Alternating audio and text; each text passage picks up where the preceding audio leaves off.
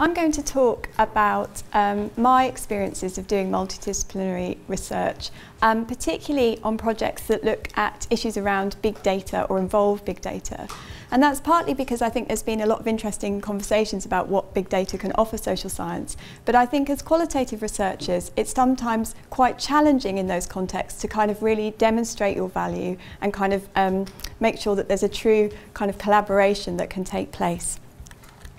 So just to say a little bit about kind of my background and where I'm from, I'm a social scientist. I've got degrees in communications, in psychology, in sociology and education. So I'm from a multidisciplinary background myself. I describe myself as a mixed method researcher. I work the majority of the time at the Oxford Internet Institute, which is a multidisciplinary department within the Social Sciences division at Oxford. And we look at the social implications of the internet. And so I might work on a whole range of different projects with people from a range of different disciplinary backgrounds, from engineering, physics, politics, history, all kinds of disciplines. And we come together around particular problems. And in the last few years, a lot of those projects have involved some aspect of big data research in some respect. So I'm not going to talk a lot about, the excitement around big data or how to define it, because I think there's already been a lot of work that's done that. But I do think it offers us a really exciting opportunity as social scientists. The ways that we can now collect all sorts of data as people go about their digitally mediated lives, from where they're going in terms of and their movements tracked through their mobile phones, to their interactions through social media, and the possibilities of kind of taking that data and then connecting it to other kinds of data, for example the data that governments collect about us, or that commercial companies collect about us in terms of loyalty cards and shopping habits and purchases and so on, can be potentially really exciting and very valuable. So there's lots of positives there. I think it's the way that we can get this kind of really precise, real-time data about people's behaviours and practices, but we can only measure certain things, right, as we all well know. So it's not very good at thinking about experience or understanding. There's certain kinds of questions that can be answered with this kind of research, but not all. And it certainly prioritises certain actors, those who are much more technically engaged and those who are kind of louder online. And so sometimes it's quite hard for qualitative researchers to really kind of get into that space and be part of it, I think. So for me, when I talk about big data as a kind of shorthand for all these kinds of large-scale data sets that we can potentially use, I see it as a complement to other forms of data and other approaches within social science. I don't see it as a kind of end of social science research, as some people might claim. But I really do see that multidisciplinary work and mixed method research around, as we've already heard, around big social questions are becoming increasingly commonplace and are really important to do. And I see qualitative work as absolutely key within that kind of wider setting. And I think what we're risking at the moment with the kind of debates around big data is that we've had these very unhelpful silos between quant and qual for many decades. I mean, we kind of try and overcome them all the time. And now we have small versus big. It's new words, but the same problems. And I think that can be a real problem that we need to think about creative ways of addressing. So I just, in this short talk, really want to talk about kind of 9, I don't know if they're tips exactly, but proposals really for multidisciplinary working, just from my own experiences, things that I think have worked well or things that have struck me as important when trying to think about our role as qualitative researchers within these wider, more complex projects. And so the first one is about thinking about people's differences in perspectives, as we've already talked about, and where people are coming from. So about a year ago, I did a project where I spoke to a range of data scientists at the OII and elsewhere about their experiences of working with social scientists and how they felt about it. So to try and get it from their perspective as well as from my own. And as this quote kind of demonstrates, it's really important to kind of see where people are coming from. So this data scientist gets upset often because when they produce their beautiful models based on all this data, then more qualitative researchers or other researchers from sociology might come along and say, well, I'm not sure that model really works, or that data doesn't make any sense. And for them, you're critiquing their practice. You're critiquing, you're suggesting that they haven't run the model correctly, or they've miscalculated the technology behind it. They don't kind of see it that we sort of see data as constructed, as shaped, as ever-changing, and something to be discussed in those kind of ways. So really thinking about how people talk about and think about these questions is really important within a multidisciplinary group. The second thing I think is really interesting is about the ethical issues that come up when you do multidisciplinary work. I think it's really striking how our disciplinary backgrounds really shape our views about ethics. And with big data and the potential to link all sorts of different kinds of data together about individuals, these kinds of questions are only going to get more complicated. And while we may be able to get the kind of institutional approval that we all have to get for our ethics projects, that's very different to our personal codes of practice. And so within a team, you might have very different perceptions about ethical practice, even if you've kind of got the okay from the institution. And you kind of have to navigate that throughout the projects. This is really interesting, I think, when you might work with a commercial partner, and this was kind of seen in some Facebook studies a couple of years ago, where commercial companies will always operate within the kind of legal frameworks, but us as academic researchers may often want to work within ethical codes that are kind of a higher bar, if you like. And so the tensions there, when you're working with different actors, can be important to navigate. The third aspect, I think, and it's such a key part of the whole conversations around big data and thinking about them in terms of what's possible in social science research, is how we understand, think about the construction of data. And of course, as qualitative researchers, we're really well positioned to think about that. And this quote from a data scientist really kind of shows how they appreciate that. You know, data people are careless with words.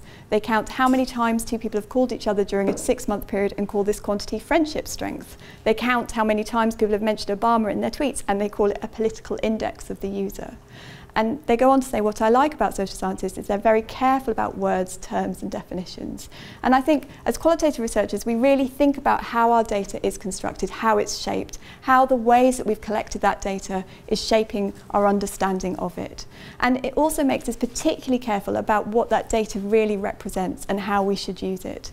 And in a multidisciplinary project, it can be really helpful to have those really careful conversations about what it really means, rather than kind of just taking a kind of label for granted, I suppose. The fourth one is somehow working out ways to work together that facilitates a really creative approach. So I think it's really important in multidisciplinary projects that are successful, not for each person to have a particular method or question or technique that they're going to go and answer, and everybody just kind of comes together at the end and we write a report. It's very much about trying to share ideas and perspectives all the way through, and think really creatively about how we can use this data. So although there's been a lot of excitement about big data and how you analyse it, it's quite hard, if you've ever tried it, to really think about good questions to ask, to run different models. And there's actually an awful lot of similarity between the kind of data mining techniques that data scientists use and grounded theory. There's actually much more commonality than I think many people think about. And so I love Kathy Marsh's work, even those, you know, from the 1980s, who talked about what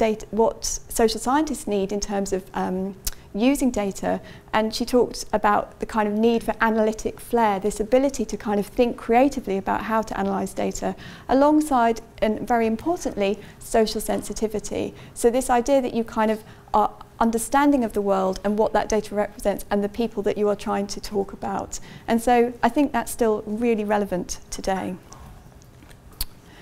One of the things I often see in kind of projects that have big data aspects and qualitative aspects as well is the real challenges of sampling. So, for example, we worked on a project a couple of years ago around massive open online courses, and the data scientists had 90,000 people and digital trace data from 6 weeks of everything that they did online, whereas I had 30 interviews, okay? And how do you make those data seem just as important as each other when everybody loves numbers so much, all right? How do you really kind of deal with that?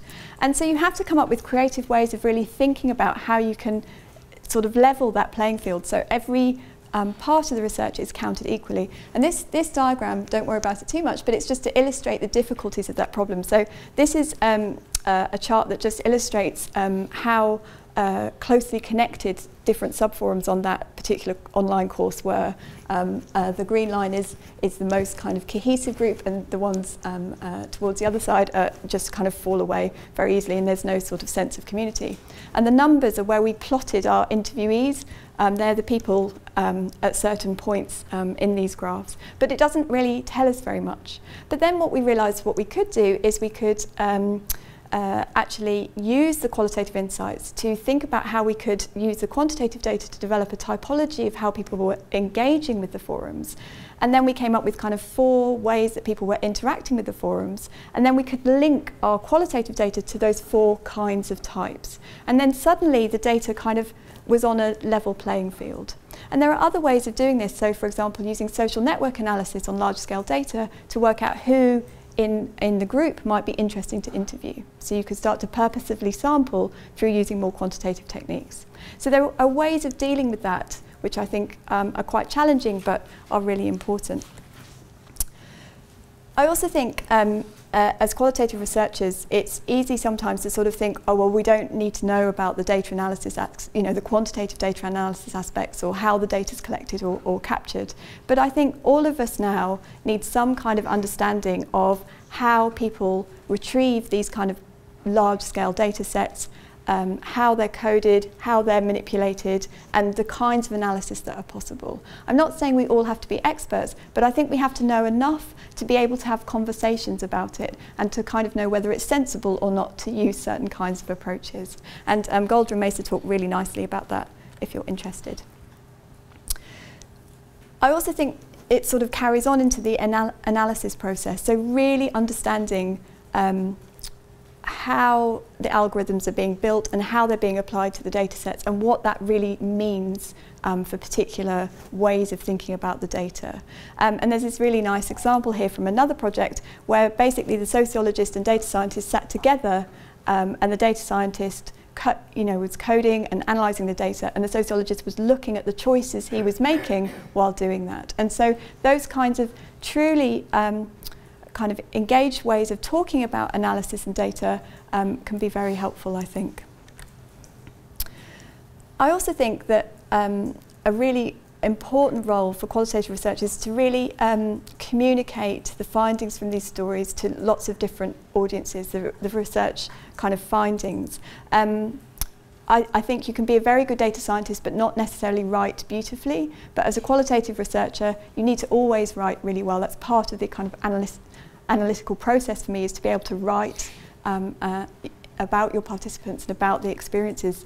So we're very well placed to write about these different research findings for different audiences. What we often do in the teams that I work in is that each of us takes the lead on one particular paper that speaks to our particular discipline, and we'll do the first draft of that particular paper, and then everybody else will make comments and help make changes and so on, and everybody's on everyone's paper, but we all have one paper as a lead author. And that works really nicely so that we all talk back to a whole range of different disciplines, but you can't really do that unless you understand the entire research process and the entire analytical process, even if you choose to focus on one particular element of it. And then finally, I would like to say that I have I'm very lucky in my ways of working in terms of multidisciplinary research. I work in a department that is multidisciplinary. That means that I know the people that I work with before we start projects, which is hugely valuable and makes a lot of difference. But even then, we still have to kind of work at it. So things, for example, like agreeing on a common vocabulary is really hard to do. I worked on one project where we really thought that we were agreeing on everything, like it was really good, and we were really excited about it. And we were recording our conversations to see how well, the discussions were going. And after a few weeks, we started to play those transcripts and look at them, and we started to realise that we were talking at totally cross purposes, like we weren't agreeing on anything. So while it was all very good-natured, it wasn't very productive. Another thing that's really important to do is to be able to explain concepts well. So whether it's a theoretical concept or an analytical approach, everybody has to be able to explain to other people who are non-experts in the team what they're doing and why. And to really sort of be able to do that again and again and answer any kind of random question that might emerge, so that we all have an understanding of what everybody's doing and nobody kind of gets lost in the process. And what we really try and do is work collaboratively and not just cooperatively. And what I mean by that is we don't just divide up the project and everybody goes off and does their thing and, you know, works on their bits that they're expert in. We meet every week and we kind of talk about the findings that we have and the ideas that we have, and we suggest things to each other, and we go again for another week and we come back together again. And so it's incredibly messy. It's not like we have some neat questions at the beginning that we can just answer. We're constantly kind of revising and changing what we're doing. So it's very kind of bottom up, if you like. But it's the way to create something that's truly valuable for everybody to come together, rather than just have, you know, 4 separate projects essentially, or 6 separate projects. It's truly trying to get to something a bit more meaningful together. And the last sorts of points I wanted to make really were just, again, about kind of the challenges. So I think big data offers really exciting options for social science as well as challenges. And it's a good kind of way of looking at some of these difficulties of doing multidisciplinary work and how we can kind of cross these methodological and disciplinary boundaries and come together and create something kind of bigger than the sum of its parts, I suppose. I hope I've sort of shown that I really see that qualitative expertise is central in all of this. It's not like an add-on that you do at the end, or just something to kind of figure out what the, you know, what one of the trends meant. It has to be kind of part of it right from the beginning. But I think, as well as the funding point, which is absolutely key, I also think that we need to really think about the structures in higher education to support this kind of work, because it's easy for me to sort of say, well, multidisciplinary teams kind of work if you work within a department that enables these sorts of things, but it is challenging. So, for example, when we all write one paper as lead author, but we're on 4 papers, how do you deal with that in the ref if you're an early career researcher? You've only got 1 paper that's really in your discipline and 3 that don't count in the same kind of way. So we really have to think about how we change structures and practices of working to support those kinds of things.